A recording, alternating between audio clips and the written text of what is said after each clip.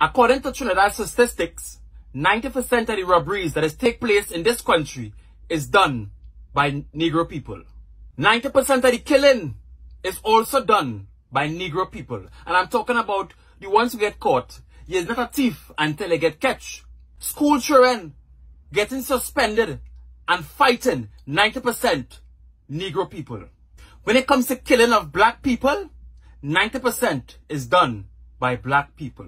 When it comes to petty crime, 99% of the time is done by Negro people. For example, they rob a man his gold chain in Sandy Grande and hit him 6 bullets just to get that chain. When it comes to selling out our natural resources in Trinidad and Tobago, 80% was done by black people. The Indians prefer to keep it in their hands so they can make money for themselves. When it comes to bullying in schools, 99% of it is done by Negro people. When it comes to the Indians robbing Negro people, 5%. When it comes to successful business owners, 90% is owned by Indian people.